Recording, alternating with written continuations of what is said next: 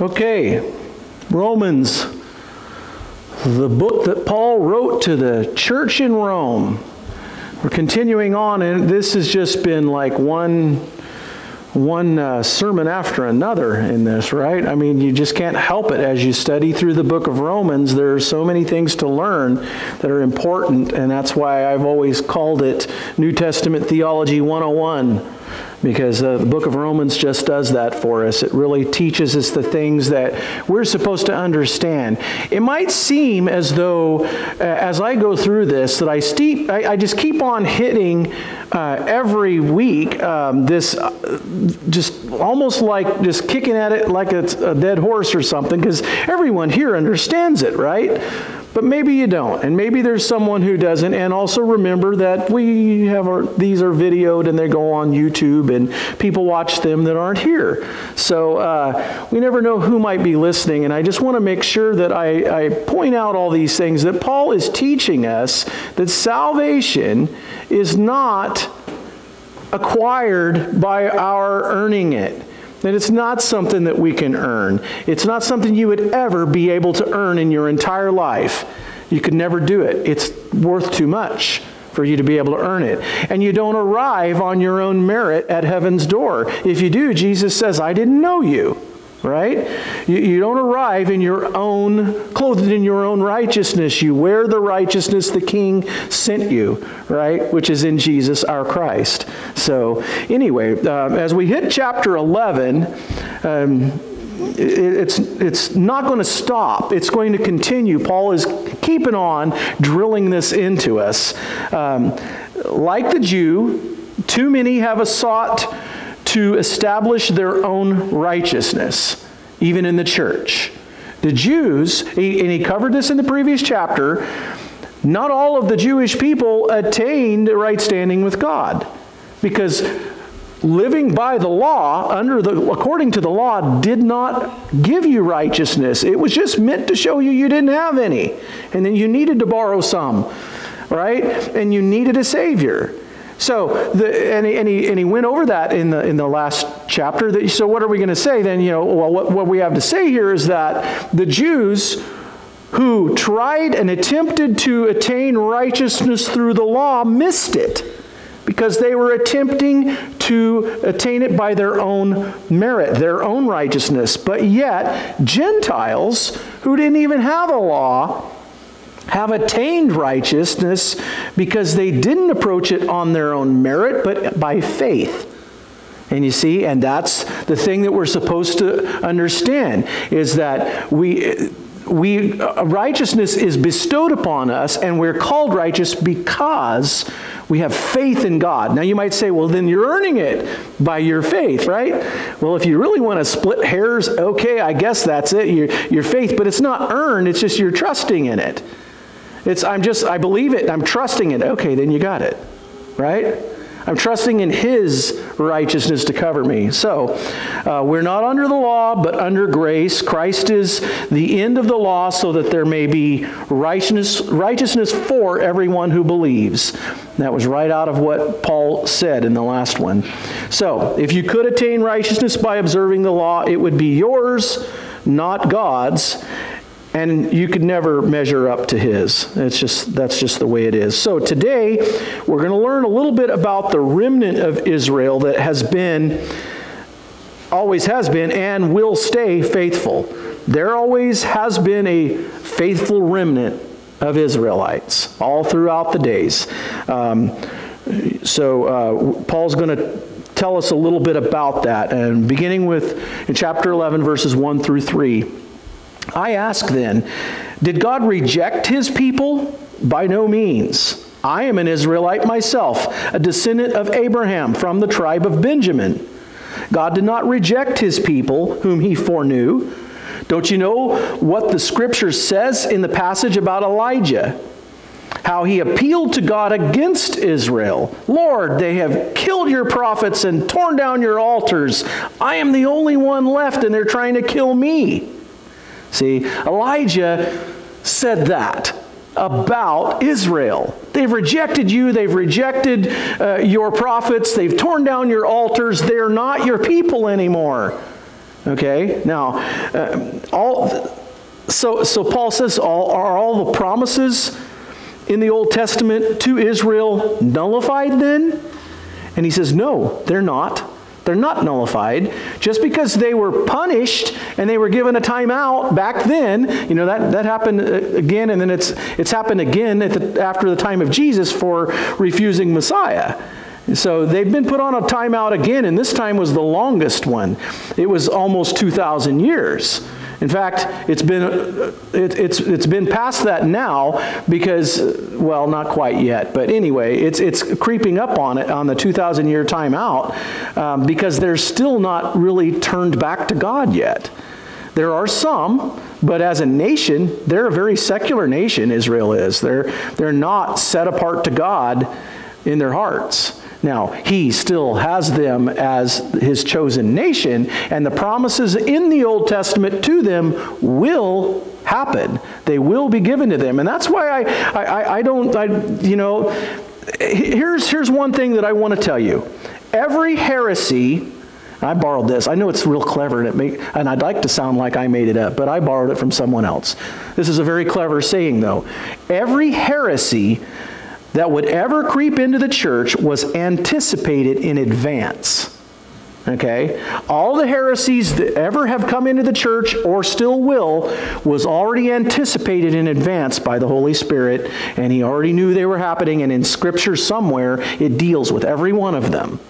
So one of the heresies that's in the church in the modern age is called amillennialism.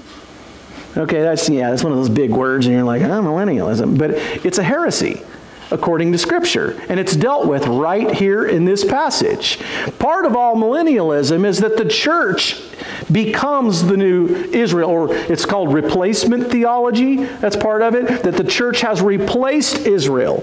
And the reason that we are God's blessing and all that now is because we replaced Israel. Israel's no longer God's pet people. It's now the church. And all of the promises that were given to Israel transfer over to the church instead. Okay? That is taught in many churches. That's called replacement theology, and it's part of amillennialism, which we call it amillennialism because one of the biggest parts of it is that they don't believe that there's going to be a literal 1,000-year reign of Christ on the earth, like Scripture says there is, that will happen, where he will come back and reign for 1,000 years on the earth physically. Okay, Scripture says that, but part of amillennialism is they reject that and they say it's symbolic.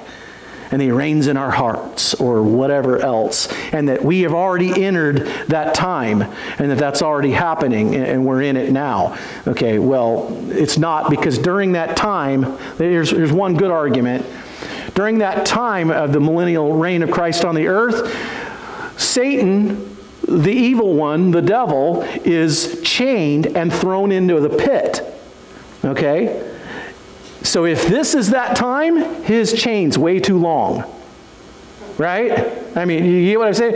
The evil that it comes from hell is going to be throttled during that 1,000-year millennial reign. It's only just what evil might lurk in the hearts of people. But it's not a spiritual evil that is going to be boosted by the devil and his minions during that time. And at the end of that 1,000 years, he's going to be let loose again. And he's going to run amok again. That's what Scripture says about it, okay? So if we are in that era, though, his chain's too long. Because he's messing with us all the time, messing with the church all the time. So that's one good argument against it. But Paul anticipated, by the Holy Spirit, anticipated the amillennial heresy right here in this, when he says that, did God reject his people? By no means. No. And he's saying that he will deal with them again. And so right here in Scripture, you've got to deal with this if you're trying to say that they're not his plan anymore and the church has replaced them. So anyway, this runs right up into that. So God has not cast away his people, which he foreknew. Elijah was a godly man surrounded by ungodly, and he thought that he was alone, but God corrected him in the next verses. This is what God said to him, and I'll read verses 4 through 6. And what was God's answer to him? I have reserved for myself 7,000 who have not bowed the knee to Baal. So too, at the present time, there is a remnant chosen by grace. And if by grace, then it's no longer by works. If it were, grace would no longer be grace. Right? I mean, that logic, it makes sense. It's by grace, not by works. Otherwise, grace would no longer be grace. It'd be earned, and you'd have to call it something else. Right? Paul's being very logical here. So here again, this passage I just read, along with the one before, tells us that there's still a remnant of Israel. And they have not bowed the knee to Baal, so to speak, just like back in Elijah's time. There is a remnant of Jewish people, Israel people, who have found righteousness by borrowing God's righteousness through faith. So there's still, even to this day, in this present age, is a remnant of Israel that is saved by faith. Now, they're probably part of the Christian church and not practicing Jewish religion. They're probably Christians, but they're of Israelite descent. See, there is a remnant still, and God will gather them back together, and part of our New Testament prophecy of what's going to happen in the end times and all that is that they will gather back together, and there will be witnesses to Christ, 144,000 of them, by the way, and I think it's probably a youth movement because it says they're young virgins. So I think that's a youth movement most likely. You know, the only way I would be able to explain that one. So anyway, there's going to be at that time 144,000 of them, and they're going to be witnesses to Christ, but Jewish. And they're from the 12 tribes of Israel. So yes, Israel will be back on the forefront in God's working on earth again in the future. Just right now, it's not there yet. It's not there. It's the church still, all right? So, 7,000 were still faithful as a remnant when Elijah thought they were all gone, and God corrected him. So at Paul's present time, when he wrote this, 1st century A.D., he said even then there was a remnant of Israel who remained faithful to God, and they were the ones who accepted Christ and began this church. And so they're still out there today, these years later. They received God's righteousness by receiving Christ by faith. Salvation is by grace through faith in Christ, not by works, so no man can boast. Paul also wrote that in Ephesians chapter 2, verses 8 and 9. So this is a theme that runs all throughout the New Testament. It's not a verse I'm taking out and saying, hey, I'm going to create a new theology with this, right? No, it is New Testament theology. That's what we're supposed to learn when we read it. And it's just a wonder that so many in the church have replaced grace with a works-based theology. Their soteriology, their method of acquiring salvation is merit-based. You got to do this, you got to do this, and you better do this or you're not saved. The minute someone tacks on the possibility of you losing your salvation by doing something wrong, they've just entered into a salvation that's by works and not by faith. Because if you can't get it by merit, then merit is not going to take it away either, because it wasn't based on merit. He died before you were ever even born, before you committed any of those sinful acts that you commit, that you're going to. You were saved when you put your faith in Him, and you hadn't stopped sinning yet. I guarantee it. I don't think that you've stopped yet, any of you. And if you think you have and want to challenge me on it, I'll just follow you a little bit. You know, and I'm going to be the first one to say, I haven't stopped. Can't help it. I've got that monkey in the backpack. I have that old nature that rears its ugly head all the time, and every decision that is spiritual that comes up, and most of them are, if it really comes down to it, every spiritual decision that comes up, I have a choice to follow the Spirit or follow the flesh. What do? We follow the flesh too much. And hopefully we'll get better and better. But what happens? 2 steps forward, 1 step back. And then every now and then you take 1 step forward and take 2 steps back. Right? It does happen. We get into that. And that's what we are. And so I'm very grateful that salvation is by grace through faith and not by works. I'm very thankful for that. Verses 7 through 10. What then? What Israel sought so earnestly, it did not obtain. But the elect did. The others were hardened. As it is written, God gave them a spirit of stupor, eyes so that they could not see, and ears so they could not hear, to this very day. And David says, may their table become a snare and a trap, a stumbling block and a retribution for them. May their eyes be darkened so they cannot see, and their backs be bent forever. Those who would reject Christ. So Paul says that those who were not elect were hardened. Now we talked about this a couple of weeks back, and I talked about the whole issue between free will versus predestination. And when people ask me, which one do you stand? Do you believe in predestination or do you believe in free will? And I say yes. That's my answer.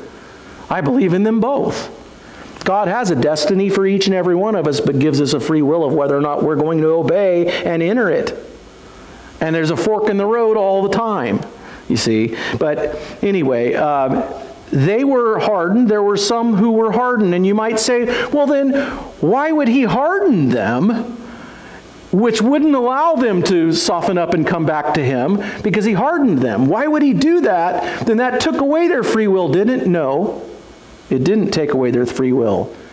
And here's the only way that can happen is because God knows the end from the beginning, and he hardened those who were not going to turn to him. And he already knew that about them. We don't know that about anybody.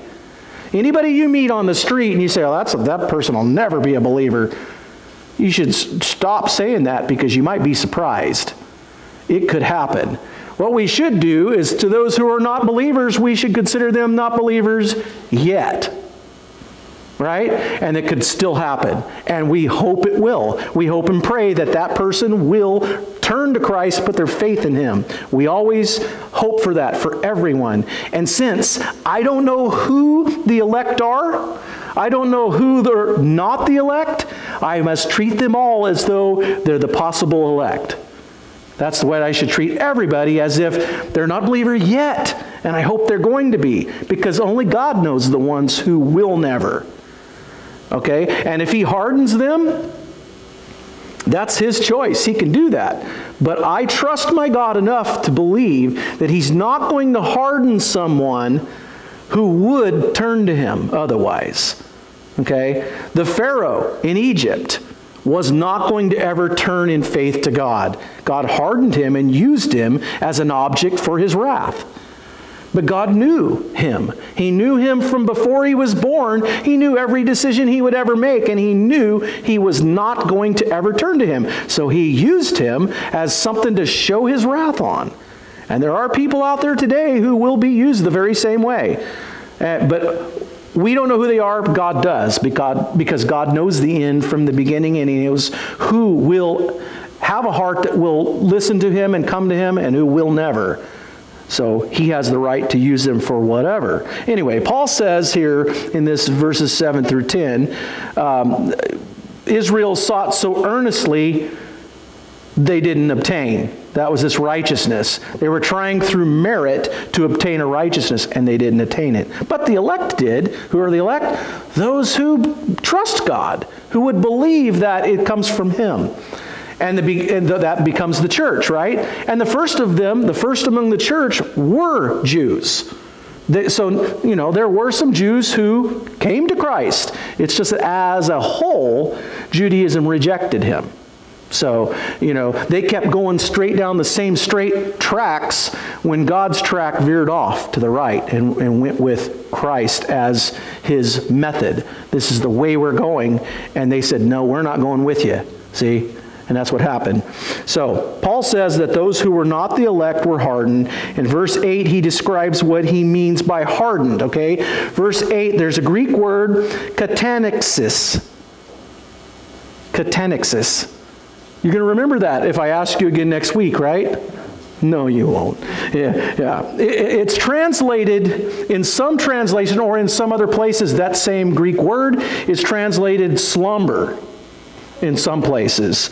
So it's a word that can mean that.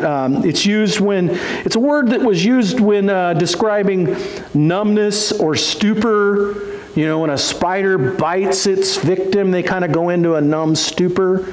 It's like a slumber state, kind of, you know, and they don't move. All right. Anyway, they use that when they're talking about what happens to an insect or whatever when a spider bites it, or a poison from a snake or anything like that. What poison does to the body, like from a sting. That kind of sting can cause deafness or blindness. Right? From poisons like that. Well, this happens in a spiritual way. Deafness and blindness. You're blind to the things of Christ. You're blind to the things of the Holy Spirit. You just don't see it. Right? And that's the case of all who don't believe. The gospel message, or the Word of God, they're blinded to seeing it. You know, maybe from your own story, you can remember a time before when you didn't believe, and you might have heard something about the Bible or a verse from the Bible, and it just, I don't get it, you know. And it didn't really mean much to you. It didn't really have any value to you, right? You're kind of like a pig that you put a pearl necklace on, and they're like, what are these white rocks? Can't eat them. They're worthless to me, right? That's casting your pearls before swine, right? Well, they don't have any value in it. Those who do not believe, the Word of God has no value. Has no value at all. But when you do believe, the Holy Spirit comes into you, all of a sudden, you know what? The Word of God has value. Now, you would think that many in the church, the Word of God still has no value to them, because if you start teaching it, they don't stick around. Oh, it's time to study the Word. I'm going for coffee. You know, or I've got to go get something to eat. I had a hard day last night, you know, so I'm going to go, or I can't get up a Sunday morning and go to church, you know, whatever. You'd think that they have like no value in the Word of God, because that's what's going to happen when they get there. They're going to have the Word of God presented to them. And if it was of great value to them, there would be no empty chairs in this room. I don't know what I can do about that. I cannot instill in people a value for the Word of God. I can't do that. It's beyond my control. But I'm not going to stop doing what I do to try to become entertainment, you see. If I do that, I'm a sellout. And too much of the church these days have sold out, and they've become entertainers. And they can draw a crowd because they entertain. The Word of God, if you have value in it, will entertain you plenty. I mean, how many times have we cracked up laughing on Wednesday nights over something we just read in Bible study? You know, it can happen in here on Sunday morning as well, but here we're dealing, at this hour anyway, with New Testament, so that's where the rubber meets the road for us. So it's going to have some, you know, this meets us here and now today and what we believe. Or maybe some don't. They don't really believe. They just think going to church makes them a better person, so they show up. You know, how many are like that? Don't raise a hand. You know, because I'm not saying anyone here is like that. I'm just saying that there are many in the church. They don't really, there's no value in the Word of God for them. It's almost as though they have taken the sting from the stupor, and it's got no value. I'm blind to it. I'm deaf to it. I don't hear the Spirit speaking. I don't see it clearly in a spiritual way because I can't. It just doesn't hit me. And these might be professing Christians, but the Word of God doesn't have a place for them. No, if you could twist it a little bit and make it, you know, make it kind of tell me how to live my life today, if you could twist it a whole bunch and tell me I could have my best life now, then, I might show up and pack a cathedral or a stadium. You know, if you can get up there with your pom-poms and go rah, rah, rah, and entertain me a little bit, we can pack the biggest place in town if we do that. But where's the Word of God in that? You see, David says, may their table become a snare and a trap, a stumbling block, and retribution for them. That's sad. The things that should have been their blessings Their table is meaning, their table here, when he says their table, it's meaning the entire provision of blessings that they would have through the Lord and through his word. There's great blessings in that, and they would have that if they would show up for it. But their table is nothing for them. Their backs are bent under the weight of their guilt, right? And that's what I call the apostate church. The apostate church overlaps with the true church. They might be in the same room. They might be going to the same meetings together at the same church building. You might have a mix of the apostate church and the true church. The apostate church are there because religion is something else to them, and they believe that they're meriting it. They believe their salvation will come because of things that they do, because their faith is in what they do and their earnings, right?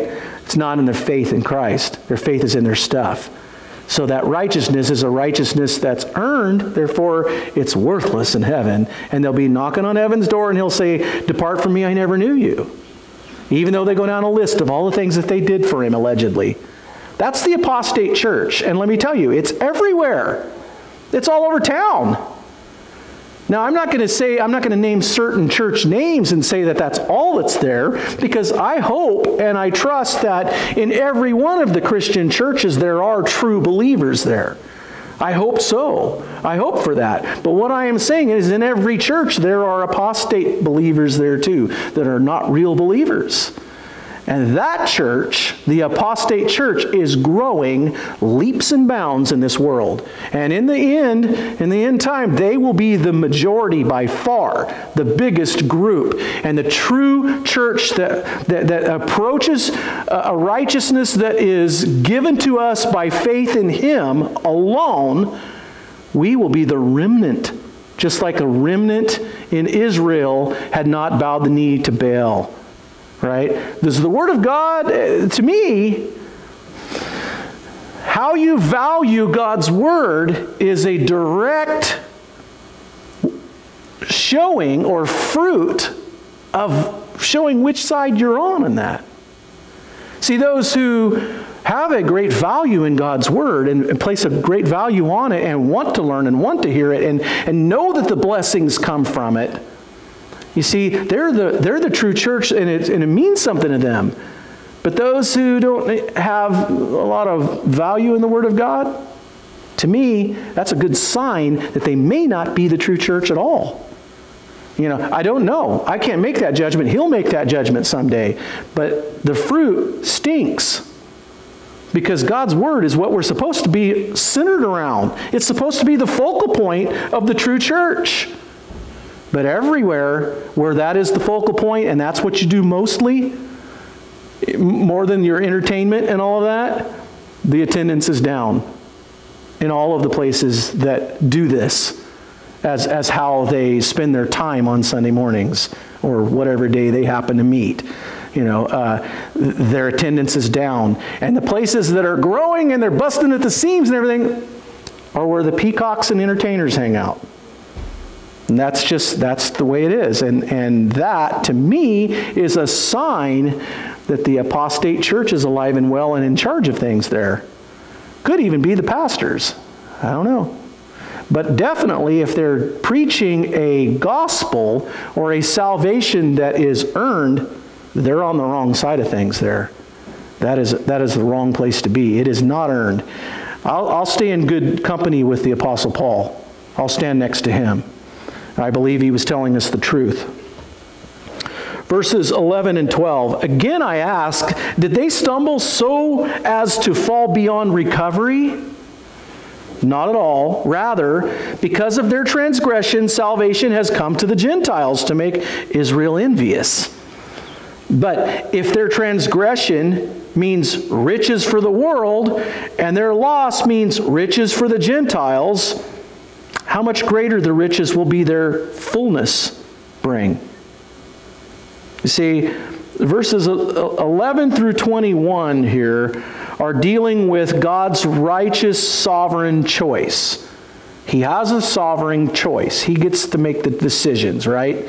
We can't take that away from God. And I hear that in so many circles in the church, alleged church too, where they start rubbing Genie's bottle and telling him what to do. You ever heard someone command God? Oh man, that just irritates me. It hurts.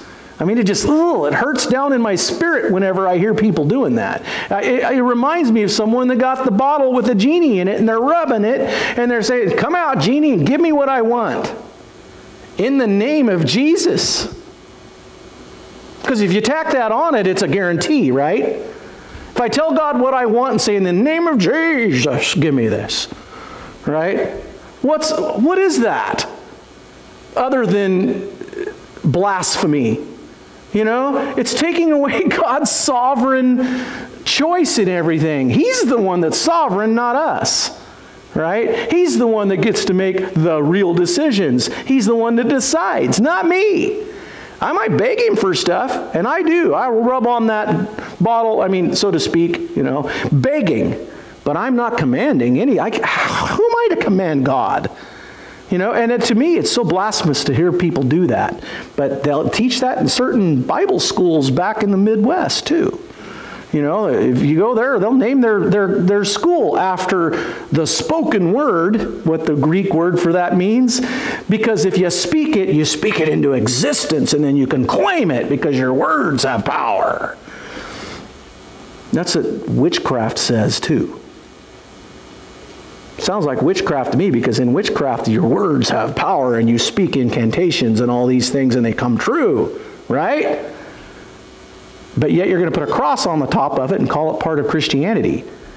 And it's just witchcraft coming into Christianity is all it is, and taking God's sovereignty away from him and commanding him and telling him what to do. Wow, that just hurts every time I see that. Anyway, he is the one who is sovereign. And so when it comes to Israel, Israel did not experience a permanent fall. Okay? They experienced a timeout, or go to your room, or stand in the corner, You're having a timeout. Remember, we use those with our kids, right? You're on a talking timeout because they just jabber, and they won't stop, Or whatever. We used to give that to our son all the time. Okay, talking timeout. More of this and less of this, But whatever, you give your kids a timeout, and that's kind of punishment or whatever. Israel's on a timeout. That's really what God was doing with them as a whole, as a nation. But an individual who'd have said, no, I trust in God. I have faith in him, and I believe his provision was Christ. Jesus is the Christ, and I trust in him. He's my Messiah. Christ, Messiah means same thing, right? Greek, Hebrew, same word. All right. So Jesus is the Christ. He's Messiah. He is that, and I believe that. Well, then they're saved. They're in the church. Whether they go to synagogue or not, whether they wear the little thing on their head or what, it doesn't matter. If their faith is in Christ and they trust God with that, they're saved. And all of us have hang-ups. We have things that we might have the lack of understanding in. So you could have a little bit of bad doctrine, right? You could be misguided on some of the things that are non-essentials, like whether or not you think the rapture is going to come before the tribulation or in the middle of the tribulation or after. Those are non-essential doctrines. Now, I think that the others other than mine are wrong, but I think my position is the one that's right. But they are non-essentials. Those are doctrines that don't have to do with salvation, which is essential, or who God is, or who Christ is, who Jesus is. Is there a Holy Spirit? These are doctrines that are non-negotiable. They're essentials, right? And we must have the essentials right to have true unity. But in the non-essentials, we can show liberty, right? Just show charity and everything. But in those things, we must have some room for liberty in those. So I'm not talking about the things that whether or not they believe that you should worship on Sunday or Saturday or things like that. These are kind of non-essentials. How are you saved? That's essential. Who's God? That's essential. What is the Word of God? That's essential. Because you'll get all goofed up if you don't believe the Word of God is the Word of God. right? If you don't believe that the 66 books are inspired by the Holy Spirit, written by human hand, but it was the Holy Spirit who was the author of the whole Bible, if you don't understand that and believe that and trust in that, then you'll have all kinds of other troubles because you'll pick and choose the parts of it that you think are right. And so when it comes to your method of salvation, where Paul is clear that it's by faith alone and by grace extended to us, not by merit, we push that aside because we like our merit-based stuff, right? We want to start introducing some more things. Now you're messing with an essential doctrine that has to be agreed upon, or you're not part of the true church of Christ. So anyway, Israel as a nation rejects the basic doctrines of Christ and God's method of salvation. They rejected that, and they wanted it to still be through the law. So, as a religion, they're on a timeout. They're not in God's plan. They will repent. There will be a time where they'll change their mind, and they'll change their tune on that, and they will accept Him. But it won't be till He comes back and proves it. And some brave rabbi runs up to him and says, "Sir," or Lord, if he's English, and says, "Is this your first trip or your second?" Because he's honest and he wants to know. And when the Lord says, "This is my second trip, Haas," then he's going to fall to his knees and say, "My Lord and my God." Just like Thomas did, right? But until then, many will wait until that day. But they will when He shows up, and they'll fall to their knees and accept Him. And that's when Israel and Jewish religion will become Christianity. It will return to worshiping the right God. Because they've got this God that doesn't have a son that became flesh. It's a different version of God. And actually, too much of the time, they make Moses a god. That's kind of sad. But I'm sure Moses is rolling over in his grave over that. But anyway, Israel is down but not gone. And remember what I said earlier about every heresy has been dealt with in advance? This whole chapter here is dealing with this replacement theology that's a heresy in the church. It's just wrong doctrine. Not that someone could be taught that and believe it's true and be saved, because that's possible, because much of that is non-essential doctrine, but the part that has to do with salvation, that's essential. And so if it made them think that they were earning their salvation somehow in it, then they missed the boat, But anyway, they're gone, but they're down but not gone. Their stumbling has brought about salvation to the Gentiles, because when they said, "No, we want to keep our law, we want to keep our temple," and all that kind of thing, God says, "Well, then I'm ripping this curtain from top to bottom," which had to be miraculous. Try to do that to a curtain sometime. Grab it up by where it goes over the rod and rip it from there. No, if you're going to rip it, you're going to start at the bottom and rip up, right? But God ripped that curtain from the top down. That's a miracle right there. And it was a sign. He's saying, "I'm out of here." Because previous to that, He manifested His presence in the Holy of Holies, between the cherubim on the Ark of the Covenant, if it was there then. I don't know. But whatever it was the symbolic thing that when Jesus died on the cross, they rejected Him. He tore the curtain in the temple from top to bottom and said, "I'm out of here." And Jesus had predicted it when He talked to the woman at the well and said, "A time is coming where true worshipers will not worship God at the mountain or at the temple, but in spirit and in truth. The time is coming and has now arrived," because He was standing there. And so that came true. God left the temple, and He's out of Judaism, and He's in the hearts of the believers.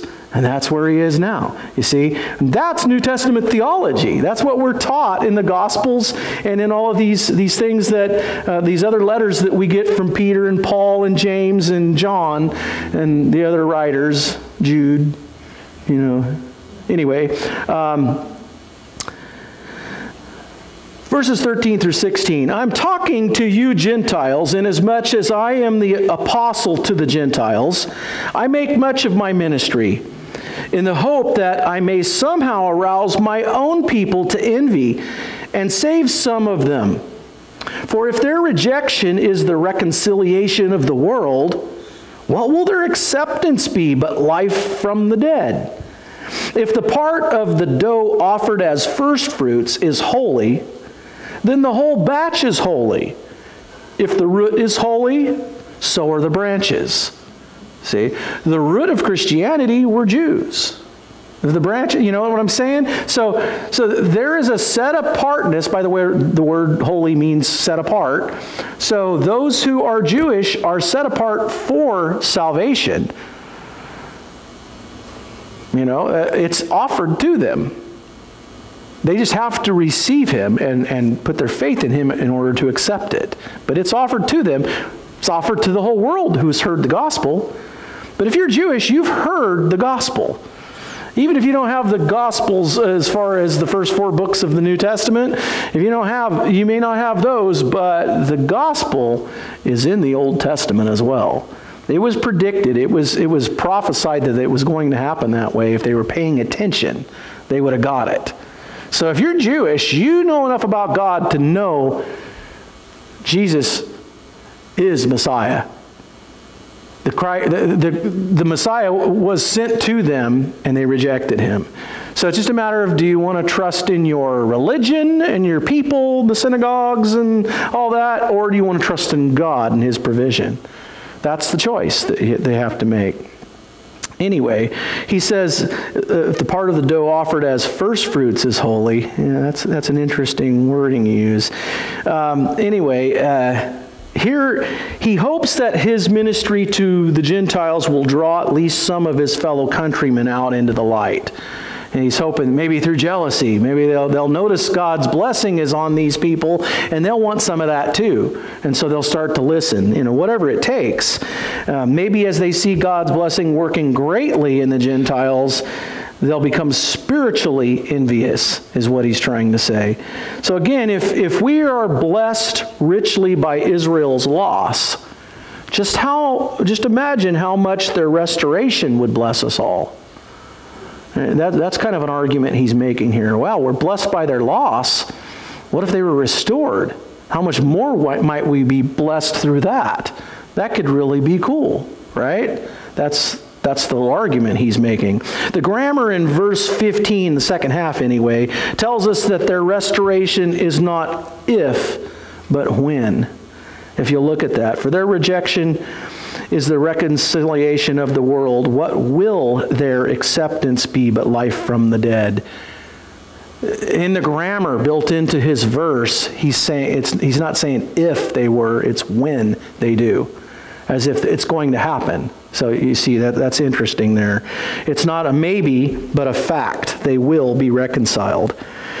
Verse 16 then says, if the first fruit is holy, then the whole batch is holy. So if the root is holy, so are the branches.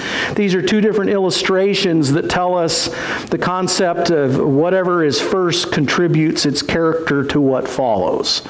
Is that concept we get from that. And he's using that in Israel versus the church. So the character of them was contributed to what followed, which is the church. Let's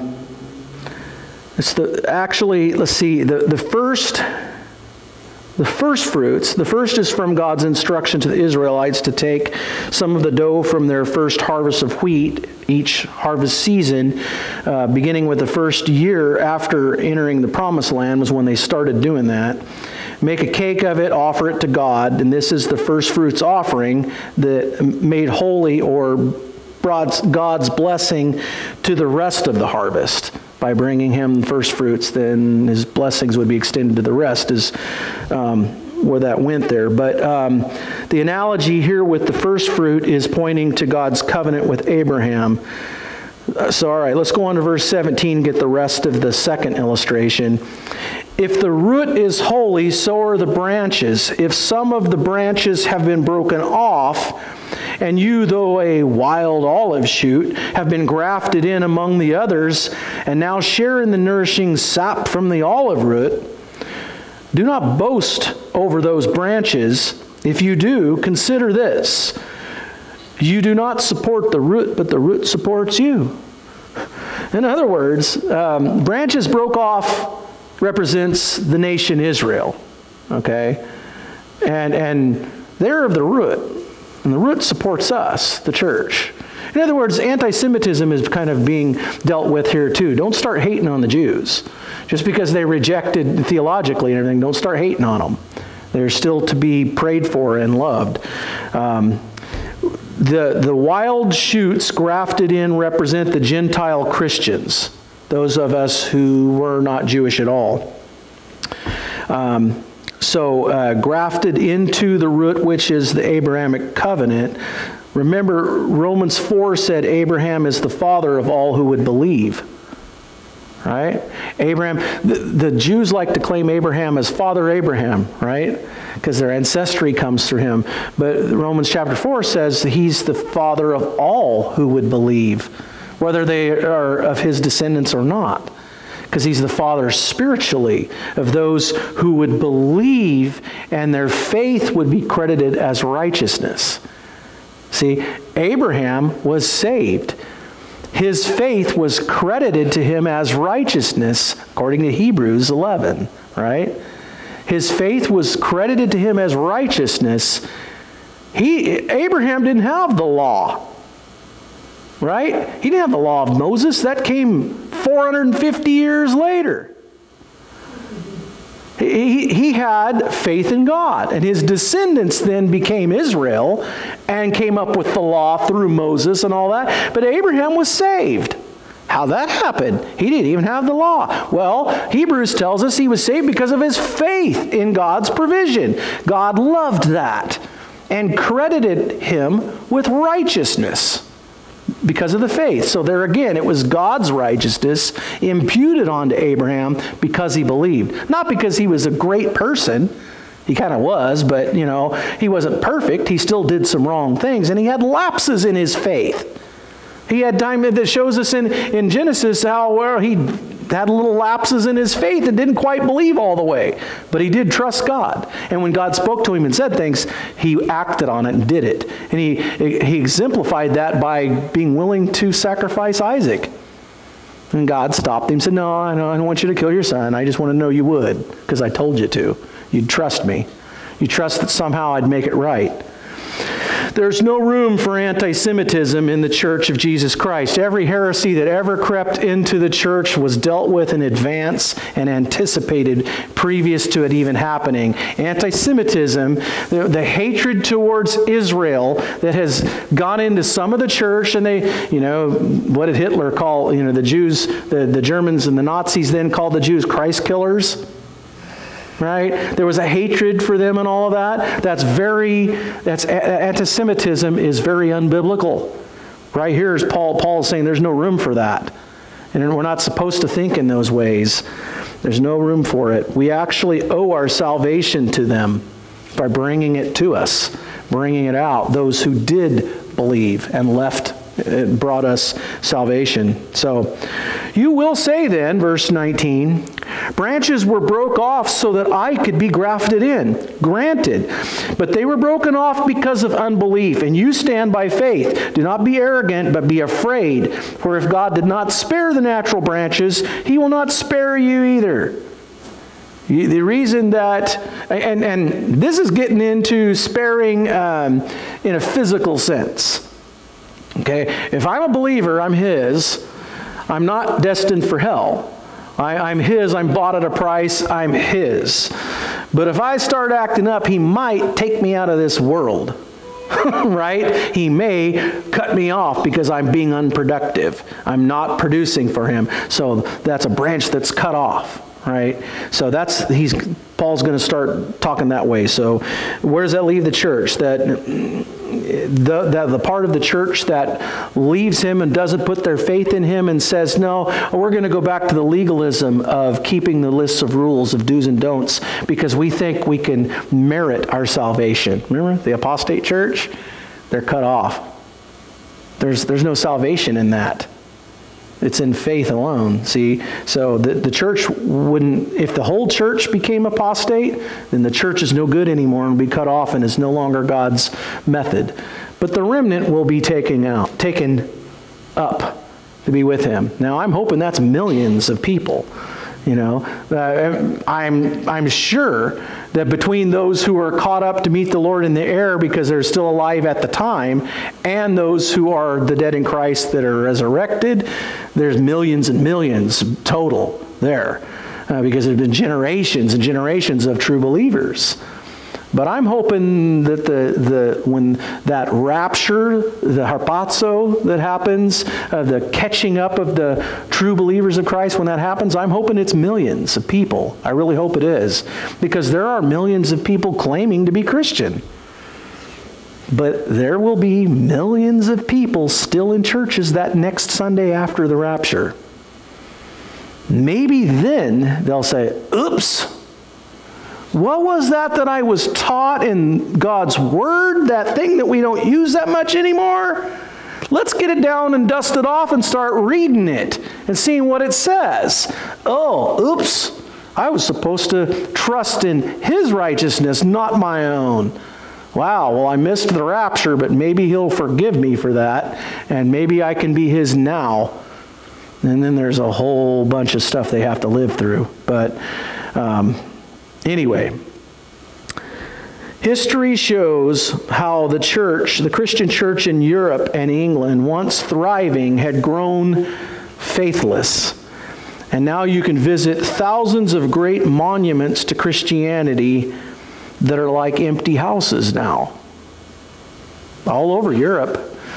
There's a regrowth in Europe these days I'm hearing about, though, where people are coming back around. Anyway, I'm going to close there today. We'll pick up verse 22 next time and finish out chapter 11 next week.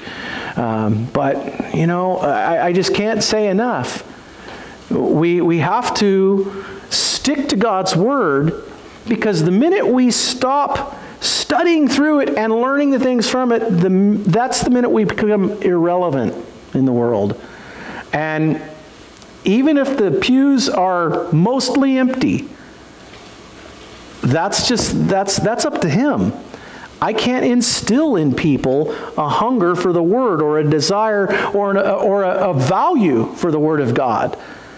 I think those who do value the Word of God show up and they are taught the Word of God here and they appreciate that. I think those of you who are here are testifying to that fact. You appreciate the Word of God and being taught from that. But you know, that's those who don't and want something else and want to be entertained, stay home and watch football. You know, what else? Go fishing. Whatever there's plenty of other things to do on Sunday. Our whole culture nowadays is trying to, you know, plan things on Sundays so people don't go to church. Happens all the time. Anyway, let's close that downer note with a word of prayer. And I don't mean to be downer, but let's hope that things are going to improve and stand up around here. So, all right. Heavenly Father, we thank you so much for your word and blessing us through it, that this table we have been given is a table of blessing and provision. And thank you for it. Thank you that we stick to this around here, Lord. And I pray that more and more places they would start to champion your word and learn from it again, and that there would be fewer in the apostate church and more come into the true church of understanding you, and that their salvation has to be borrowed. Their righteousness is not of their own deeds. It has to be granted to them from you. And Lord, while we're at it, thank you so much for that, because we couldn't earn it ourselves. Thank you so much. And as you bless us throughout the rest of this week, we stand grateful. And we look forward to seeing what you'll bring us next time. And all these things we pray through Jesus Christ our Lord. Amen. And the Lord be with you all.